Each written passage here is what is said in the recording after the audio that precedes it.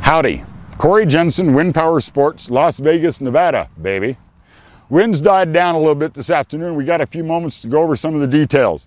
Right now we're going to use the lark's head to attach the flying lines to the bridle of the kite. In the old days there were clips and swivels, but all of that weight out on the tip of the bridle is not a good deal and they become abrasion points.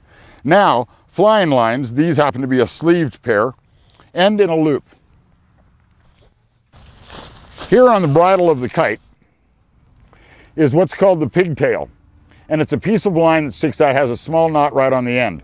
Now these lines are color coded. There's a small black mark on one, and that denotes the left line. So I'm going to use the right line on the right side of my kite.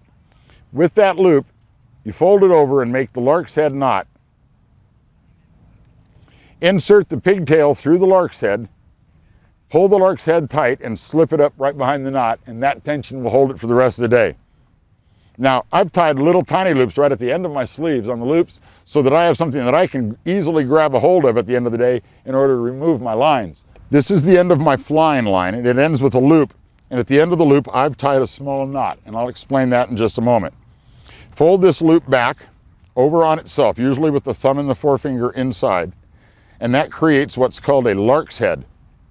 The pigtail at the end of the bridle has a knot at the end, and that goes through the lark's head, and then the lark's head is pulled tight and snugged up right behind the knot. To remove the line at the end of the day, that's why I've tied this little knot at the end of my loop. Some of my friends don't have fingernails. This is real handy for them.